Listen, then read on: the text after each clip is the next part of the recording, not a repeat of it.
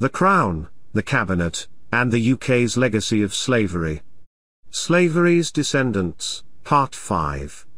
2 centuries later, one of his descendants is Britain's newly anointed king. Another holds the keys to the nation's treasury and would oversee any future reparations. The story of the merchant whose descendants include the king and Britain's finance minister offers more than a look at that nation's slavery economy. It also reveals how the British system shaped slavery in America. By Tom Bergin. Published, November 24, 2023, writing from Kingston, Jamaica. The plantation known as Farm Pen once stretched across 760 acres of flat, fertile land not far from here.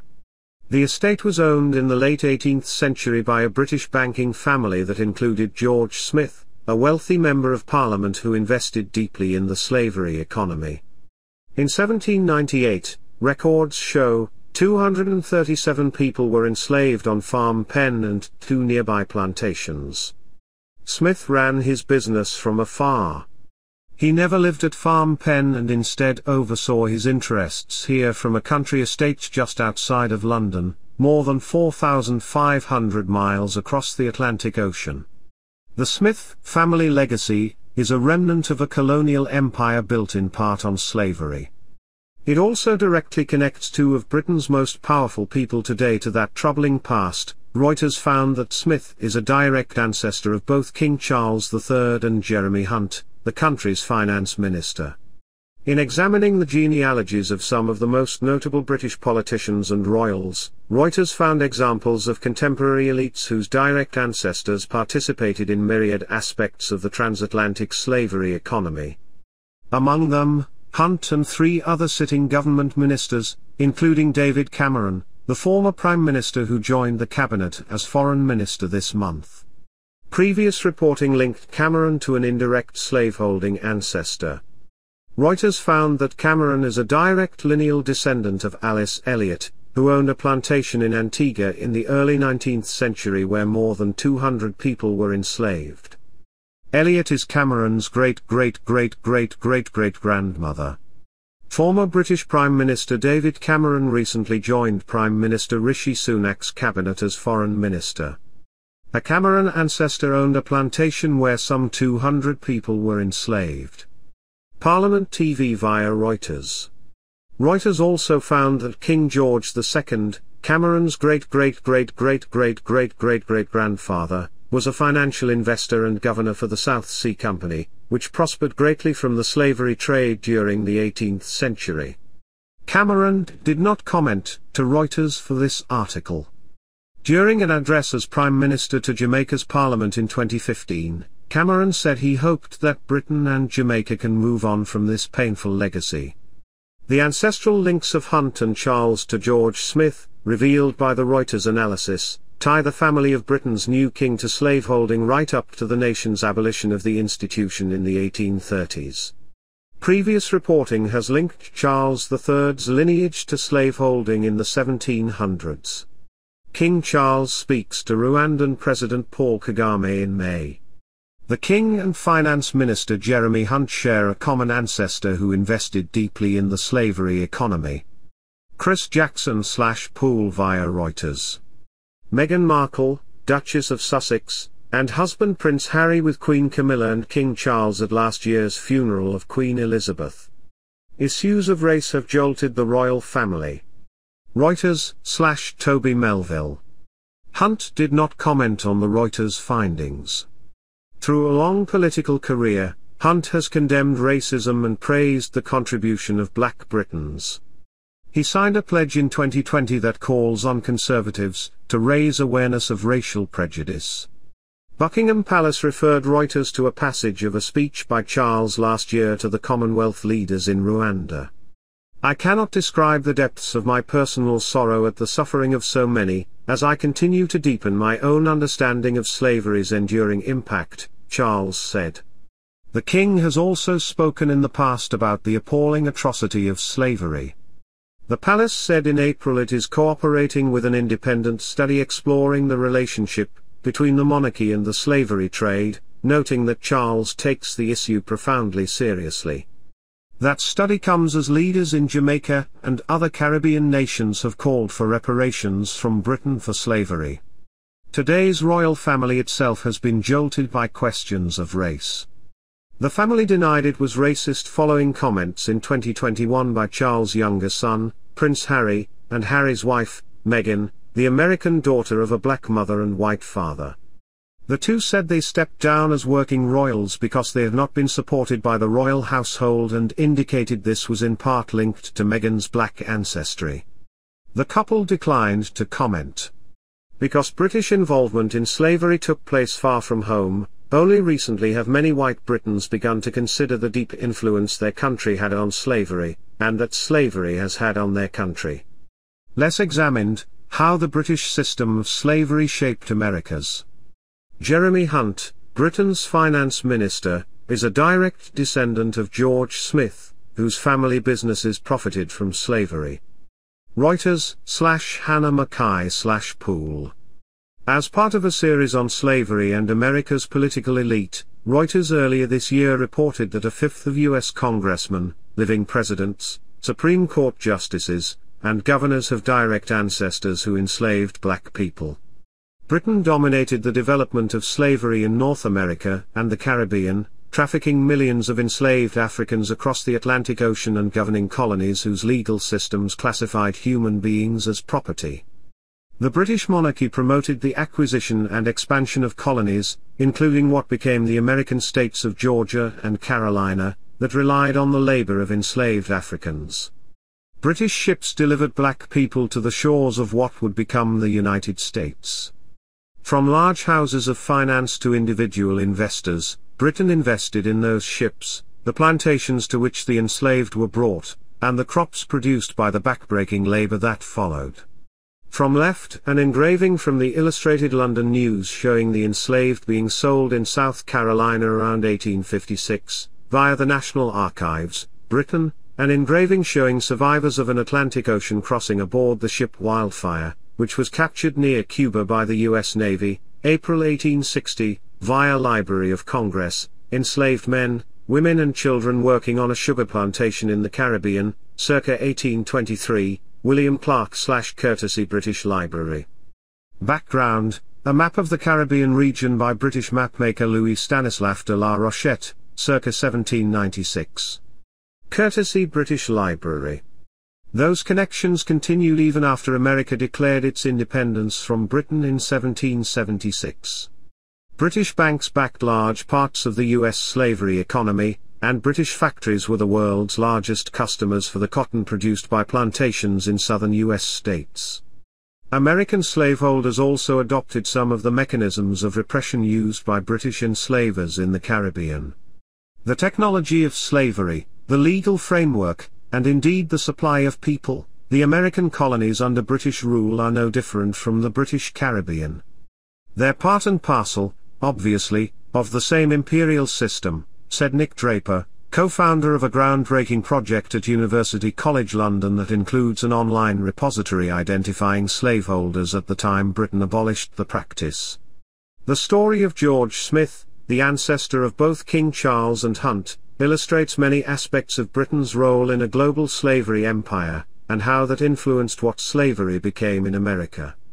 Without Britain, the growth of slavery in America, the particular manifestation of it in cotton, just wouldn't have happened, said Trevor Bernard, a history professor and director of the Wilberforce Institute for the Study of Slavery and Emancipation at the University of Hull. To understand American slavery, Bernard said, you have to understand its connections with Britain. Investing in slavery. Smith was born in 1765, the son of a banker. The family was prominent. Its red brick Georgian mansion still stands outside the central English city of Nottingham, and the Smith crest can be seen in the stained glass windows of a medieval church at the city centre. After completing his education, George Smith lived in London during his early 20s and then bought into a West India merchant partnership called Edward and Renee Payne and Company in 1789. Such companies were at the heart of the British role in the global slavery economy, facilitating the flow of sugar, rum, and coffee from the Caribbean to Britain's big ports in London, Bristol, and Liverpool. George Smith, pictured here, is the direct ancestor of both King Charles and Jeremy Hunt, Britain's finance minister. Source: The History of a Banking House, Smith, Payne, and Smiths. Also pictured, E&R Payne to Tunno and Cox, Charleston Invoice 1802, Charleston Courier, July 23, 1807, Windward Coast Paper Advertisement, E&R Payne, Geo Smith Partner, 1826. Reuters examined more than 2,000 pages of letters, ledgers, and invoices related to the Smith banking business. That included records of Payne and Company's trade with Caribbean plantations and merchants. The records show that Payne and Company worked closely with slaveholders and traders, including some in the United States. One 1802 invoice, for example, names a South Carolina merchant, John Tunno, as a client. Tunno's firm placed advertisements in a Charleston newspaper offering for sale Windward Coast Negroes, enslaved African men, women and boys, the ad says, from the continent's western coast. A 1772 letter to John de Pontier. With 375 slaves after a miserable passage wherein they were reduced to great straits for water and provisions and buried, 115 slaves. Edward Payne, founder of the firm, had also done business with slaveholder John de Pontier. A 1772 letter to de Pontier, written from Barbados by a man involved in the slavery trade, describes a miserable passage of a ship carrying 375 enslaved Africans. Water and provisions ran critically low and the crew buried, 115 slaves during the journey. It was standard practice at the time to throw the dead, and sometimes the sick, overboard. The money to finance that trade came in part from British merchants taking fractional ownership of ships used to transport the enslaved. Capital also poured in from large firms such as the Company of Royal Adventurers of England trading into Africa. In 1663, it was granted a monopoly by King Charles II for the British slavery trade. The grant enabled the company, later known as the Royal African Company, to buy people captured in Africa and ship them to Britain's colonies. John Montagu, a current-day Earl and member of the House of Lords, is a direct descendant of Edward Montagu, an Earl who was a founding investor of the Royal African Company, according to the firm's charter. Edward Montagu also was president of a royal committee responsible for, among other things, expanding slavery in North American colonies and facilitating the flow of enslaved Africans.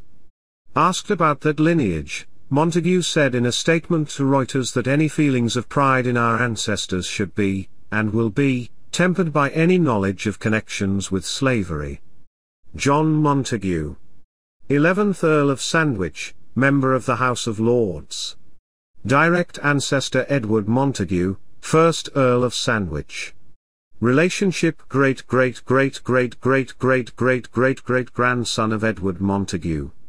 Role in slavery economy. Edward Montagu, 1st Earl of Sandwich, was a founding investor in the Company of Royal Adventurers of England, trading into Africa, a company established to trade in enslaved Africans. He was also president of a royal committee responsible for, among other things, expanding slavery in North American colonies and facilitating the flow of enslaved Africans. Many investors were aware of the details of what their money was financing, said Nicholas Radburn, a historian at Lancaster University and author of Traders in Men, a recent book that traces the evolution of the transatlantic slavery trade. Outfitters of slaving ships, for instance, would often go aboard and immerse themselves in the grim details. How many feet of chain do we need? How many shackles do we need? How much food do we need to put on board? How many guards do we need? How many weapons? How long will this voyage be? How many people will die on it? Radburn said. These are the sort of macabre calculations that are inherent to the business of the slave trade. Diagram of the Brooks. This diagram of the Brooks, which transported enslaved Africans to the Caribbean, is among the most widely copied images used by those who campaigned to end the transatlantic slavery trade. In total, 609 enslaved men, women, and children were put aboard this ship. They had to lie in spaces just 10 inches high and were often chained together in pairs, making movement difficult. Disease ran rampant on this and other ships, and food and water were rationed and always in short supply or ran out completely. By permission of the British Library Board. The family business. In 1791, at age 25, George Smith gained a seat in Parliament. There, he voted for greater rights for two of Britain's most oppressed minorities at the time, Catholics and Jews, and supported electoral reform to enfranchise more people. A political rival declared in one debate that a more honourable man did not exist. But Smith appears to have stayed silent on the slavery trade at key moments in Parliament. He didn't take part in an unsuccessful April 1791 vote on the abolition of the trade, according to voting records, or in two other failed abolition votes. Whatever his reasoning, one fact is clear: ending slavery would have been bad for the family business. In 1794, Eli Whitney patented the cotton gin, a machine that would transform the U.S. slavery economy. That year, George Smith was working at his family banking business, which was founded in Nottingham, a centre of the British cotton industry. Mill owners, including the Arkwrights, one of the richest families in the industry, were Smith family clients. Eli Whitney's 1794 patent for the cotton gin, via Patent and Trademark Office, U.S. National Archives, workers at a Mississippi cotton gin, circa 1890s, via the Library of Congress, a portrait of Whitney, circa 1820, via the Library of Congress. By the 1820s, George Smith was also providing credit to cotton brokers in Liverpool, the primary destination of U.S. cotton in the pre-Civil War era. Other British banks, such as Barings and Rothschild, were more active in funding the shipment of cotton. But the firm that was likely the largest player was founded by the ancestors of another Member of Parliament today, Geoffrey Clifton Brown. Reuters found that Clifton Brown's direct ancestors included brothers William and James Brown, who founded Brown Brothers along with other family members. William's son married the daughter of James, and their son was Clifton Brown's great-great-grandfather. Geoffrey Clifton Brown. Member of Parliament. Direct ancestor William and James Brown. Relationship great-great-great-great-grandfathers. Role in slavery economy: the Brown brothers, with other family members, co-founded the trading and banking empire that would become Brown Brothers Harriman, a bank that provided credit to slaveholders and traded in goods produced by enslaved labor, such as U.S. cotton. The Brown Brothers firm was the precursor of the banking house Brown Brothers Harriman and Company, now based in New York. At one point, the American firm controlled 15% of all cotton shipments into Liverpool. Brown Brothers Harriman declined to comment. The bank says on its website that its role helped to perpetuate the Southern plantation economy, and its use of slave labor, a source of profound regret today. The Brown Brothers, one based in Liverpool and the other in New York, supported all stages of the cotton supply chain from plantation to mill, including shipping goods in their own vessels. When some clients defaulted in the 1830s, Clifton Brown's great-great-great-great-grandfathers took possession of several plantations in Louisiana and Mississippi. The properties had hundreds of enslaved workers when they were sold by the firm almost 20 years later. Clifton Brown declined to comment for this story. George Smith also owned bonds from banks that lent money to American plantation owners, including the Planters Bank of Tennessee and the Planters Bank of Mississippi. The bonds were valued at more than £10,000, £12.8 million in today's money, by one calculation. Leather-bound ledger books from the time illustrate that the purchase of bonds from planters' banks was widespread in Britain, including among the middle class. Financial historians say slavery-linked financing, from Barings' funding of the Louisiana Purchase in 1803 to retail bond sales and the development of tools for hedging cross-border cotton sales, helped build London into the global fulcrum of finance that it is today. The financial system that was built in the course of the 18th century was significantly shaped by the needs of this slave economy, credit, instruments of exchange and trade, so that the acceleration of the financial revolution was, in part, a function of the slave economy, said Draper, who was a senior investment banker at J.P. Morgan Chase & Company before becoming a historian. Absentee owners. Here in Jamaica, the Smith family owned 3 plantations west of Kingston with a total of 237 enslaved people in 1798, records show.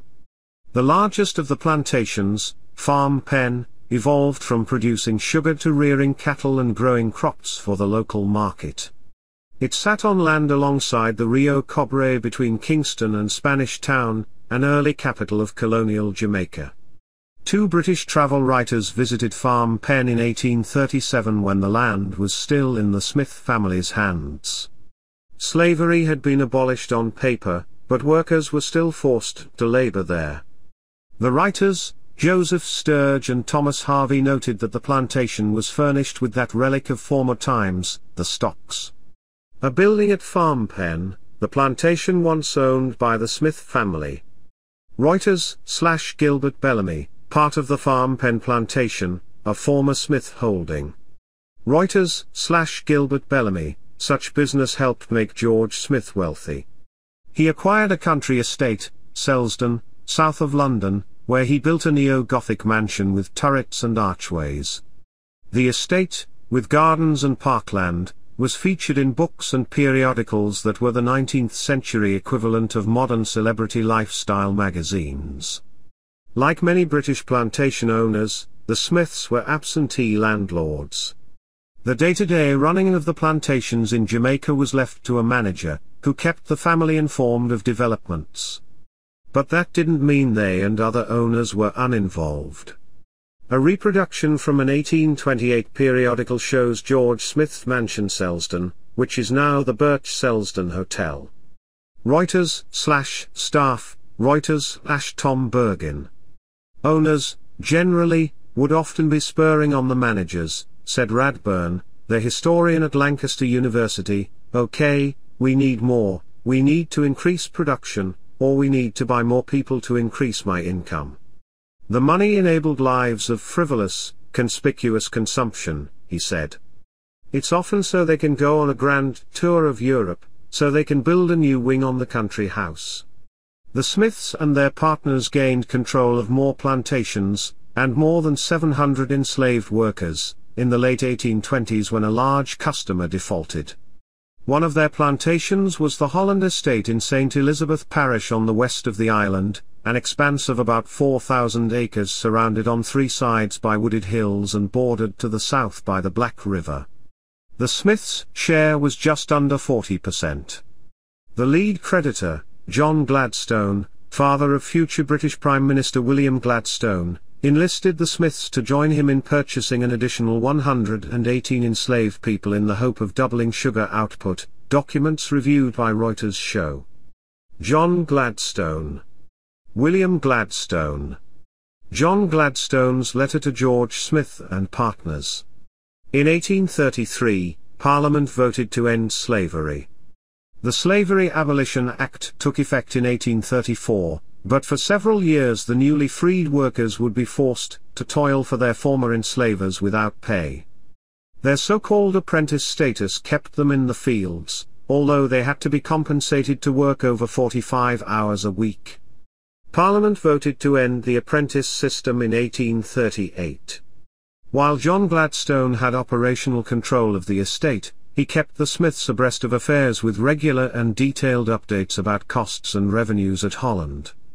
He sought their approval for changes in managerial or working arrangements, letters show. The Smiths' replies to Gladstone have not survived. Gladstone's letters emphasized details relating to bad weather or other operational misfortunes. Yet he conveyed little interest in the welfare of the enslaved, discussing only their productivity. In one letter, dated August 13, 1834, he discussed the plan to break in the Negroes by degrees. Robertson Gladstone's letter to estate manager.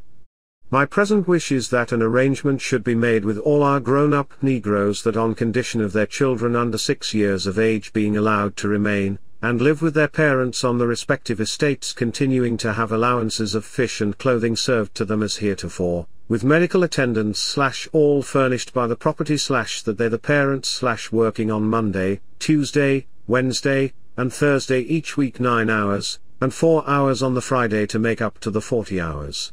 The time prescribed by law for the quantum of labor / week / for these considerations should give to the. Another letter, written by Gladstone's son Robertson, discussed the reluctance of apprentices to work hours above the statutory limit for a fee. Robertson Gladstone proposed that food rations should be denied to children under the age of 6, children older than 6 worked, unless their parents agreed to the additional hours. If they are not disposed for their children's sake to avail themselves of so advantageous an offer, it would be well at least for a time to withhold all supplies, Robertson Gladstone wrote to the estate's manager, on behalf of all the owners. Typically, those rations supplemented food provided by the children's parents, who were allowed to cultivate small plots of land, historians say. When Britain abolished slavery, the government offered no compensation to the enslaved. But it did compensate their enslavers for the loss of what was considered their property, the people they had held in bondage. Britain borrowed £20 million in 1835, equivalent to about 40% of the government's total annual expenditures, to pay slaveholders. Ledgers from the time, preserved in Britain's National Archives, record the names of George Smith and his relatives as recipients of almost £3,000 in compensation for losing the people enslaved at Holland Estate alone, by one calculation, some £4 million in today's money. Smith died in 1836. The former Holland Estate, in the west of Jamaica, is surrounded on 3 sides by wooded hills and bordered to the south by the Black River. Reuters / Gilbert Bellamy. A universal wrong. The warehouses the Smith family funded in the old West India Dock in London's East End still stand. There, ships once unloaded goods from Jamaica and other Caribbean colonies. A plaque at the dock entrance bears its original inscription, announcing an undertaking that under the favour of God, shall contribute stability, increase, and ornament to British commerce. The buildings are dwarfed now by the glass and metal skyscrapers of Canary Wharf, built on the former docks. And yards behind the plaque at West India Docks is an empty pedestal. West India Docks, a hub of the slavery economy. Etching by Augustus Pugin and Thomas Rowlandson, 1810. Courtesy Metropolitan Museum of Art. Residential homes and office buildings now stretch along Canary Wharf in London. Reuters / Susanna Ireland. Until 2020, it held a statue of Robert Milligan, one of the founders of the docks, who also traded in enslaved people and owned plantations in Jamaica. It was removed in 2020, during protests inspired by the Black Lives Matter movement, which helped accelerate a re-examination of Britain's links to slavery. Very few people living in Britain owned slaves, less than 0.1% of families when Parliament voted to end slavery in Jamaica and Britain's other colonies. In U.S. states where slavery was legal, in contrast, there was about 1 slaveholder for every 4 households in 1860, the year before the start of the Civil War. That might explain why a recent poll pointed toward an ambiguity in British public opinion. The 2021 Ipsos survey showed that Britons were evenly split between those who said they are ashamed of the nation's involvement in slavery and those who said they are proud that the UK was one of the first countries to abolish the trade, minus 20% on each account. Another 18% said they feel both proud and ashamed, and 42% said either that slavery was too long ago to feel either way or that they didn't know. In 2020, workers removed a statue of Robert Milligan, who traded in enslaved people, near London's Canary Wharf. Reuters / John Sibley. Some Conservative Party politicians and academics have pushed back against efforts to explore how historical figures and institutions benefited from slavery. Former Prime Minister Boris Johnson in 2022 bemoaned the toppling of a statue related to the slavery trade, saying, "What you can't do is go around seeking retrospectively to change our history." And current Prime Minister Rishi Sunak has rejected calls for Britain to apologise to Caribbean countries or pay reparations, saying that trying to unpick our history is not the right way forward. Views are different in Jamaica, and across the Atlantic. Today, the land where the Smith Plantation Farm pen sat is owned by Jamaica's government. The place is overgrown with grass, palm trees, and acacias, and the fields are dotted by piles of dumped rubble. A few miles away, in the capital Kingston, Mayor Delroy Williams earlier this year pointed toward the turquoise waters of the harbour. This was where the ships transporting Africans from West Africa docked, Williams said. But do we want to just remember her as that? No, we really want to move Kingston and move Jamaica into an era of self-respect, of honour, and of dignity, human dignity. Prime Minister Rishi Sunak, right, with ex-Prime Minister Boris Johnson. 4 of Sunak's ministers have direct ancestors who participated in the slavery economy. Chris Jackson/Poole via Reuters. Mayor of Kingston Delroy Williams calls slavery a universal wrong and favours reparations from Britain. Reuters/Gilbert Bellamy. Vast wealth was sent to Britain, he said, with no regard for the devastating consequences to Jamaica, and to other countries that experienced this system.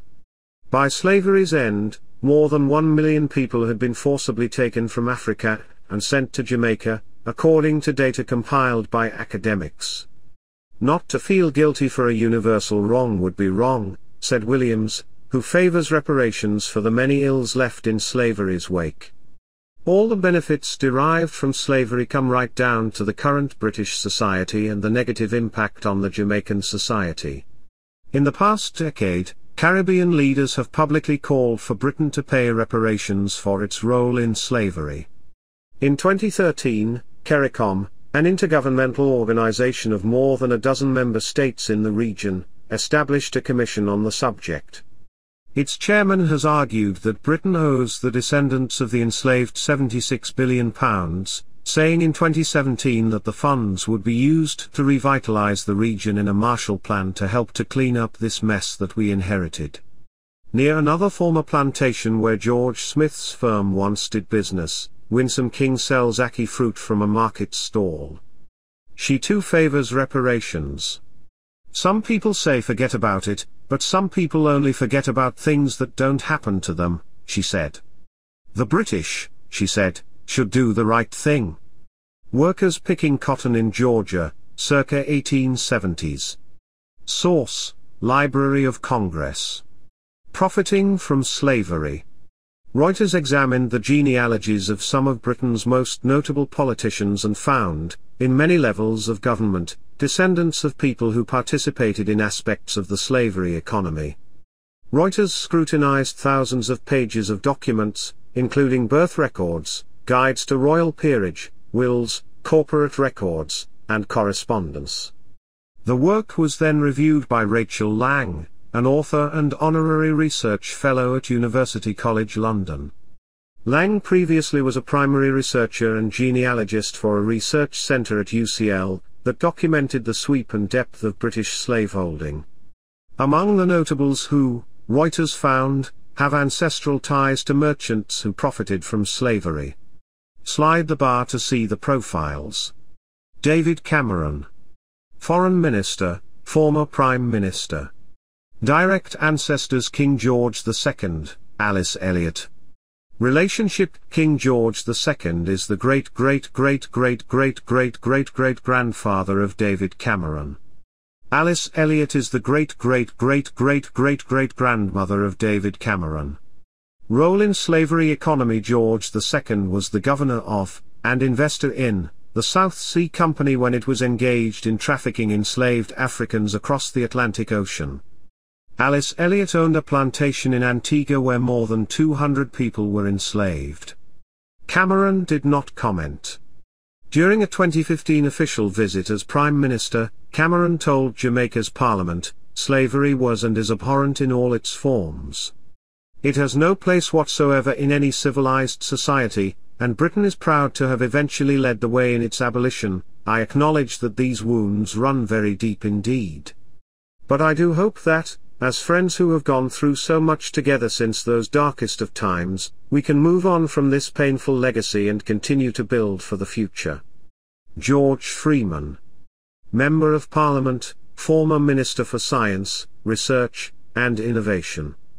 Direct ancestor Robert Gladstone. Relationship great-great-great-grandfather.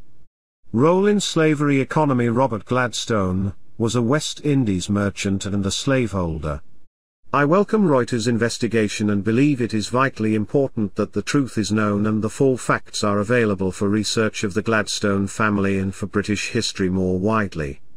Freeman added that William Gladstone, Robert Gladstone's nephew who served as Britain's Prime Minister, was one of the greatest reforming giants of a Victorian generation of statesmen and women. Alex Chalk. Justice Minister. Direct ancestor John Chetwynd Talbot. Relationship great-great-great-grandfather. Role in slavery economy was named in a relative's will as the stand-in owner, or devisee in trust, of 2 plantations in Jamaica where hundreds of people had been enslaved. The years in which he helped manage those properties, 1835 to 1840, included a system of so-called apprenticeship, in which workers could be forced to labor up to 45 hours a week without payment. Parliament voted to end the apprentice system in 1838, the year that Jamaica now uses to mark full emancipation. Slavery was wrong, a government spokesperson said on Chalk's behalf. The values of yesterday are not those of today, and it is important we study and learn from our collective past. This includes recognizing how the United Kingdom, and our Parliament led the way in abolishing slavery. Guy Mansfield. Member of the House of Lords. Direct ancestor Samuel Smith. Relationship great-great-great-great-grandfather. Role in slavery economy. Guy Mansfield's American ancestor, Samuel Smith, was a slaveholder in Maryland, a fact reflected both by documents from the time and Mansfield's remarks to Reuters. I can confirm that I was aware of Sam Smith's ownership of slaves. It was very bad, wicked, you can't pretend it was anything else, he told Reuters in an interview in the Royal Gallery in the Palace of Westminster, Britain's Parliament. As a country we must recognize that our forebears misbehaved. So I think a statement of regret, acknowledgement is appropriate. Mansfield said he supported an even-handed exploration of Britain's links to slavery. Selective history is never helpful, he said. Recalling his own schooling in the 1960s, Mansfield said that he was taught about the transatlantic slavery trade. But I don't think we heard much about the West Indies, to be frank. We didn't spend time on what happened in the Caribbean economy. Richard Benyon. Minister of State at the Foreign, Commonwealth, and Development Office, and the Department for Environment, Food, and Rural Affairs. Direct ancestor Richard Benyon, and Bamba Gascoigne. Relationship. Richard Benyon is the great-great-great-great-great-grandfather of Richard Benyon. Bamba Gascoigne is the great-great-great-great-grandfather of Richard Benyon. Role in slavery economy. Richard Benyon was the governor of Fort St. George, a main administrative center for the East India Company in India during the mid-18th century, making him one of the most important people in the company at the time. During that period, the company was involved in shipping enslaved people around Asia, and across the Atlantic Ocean to meet the needs of its plantations and factories. As a member of Parliament, Bamba Gascoigne was a vocal opponent of the abolition of slavery. Benyon did not respond to requests for comment. Jesse Norman. Member of Parliament, former Technology and Decarbonisation Minister. Direct ancestor Philip York. Relationship great-great-great-great-great-great-grandfather. Role in slavery economy. York, a former Attorney General, co-authored a legal opinion in 1729 that denied freedom to enslave people who had been brought to Britain, even though slavery was not legal in Britain at the time. The reversal of that opinion decades later was seen as a key step toward the elimination of slavery in the British Empire. Norman declined to comment. Toby Perkins. Member of Parliament. Direct ancestor William Selwyn. Relationship great-great-great-great-great-great-great-grandfather.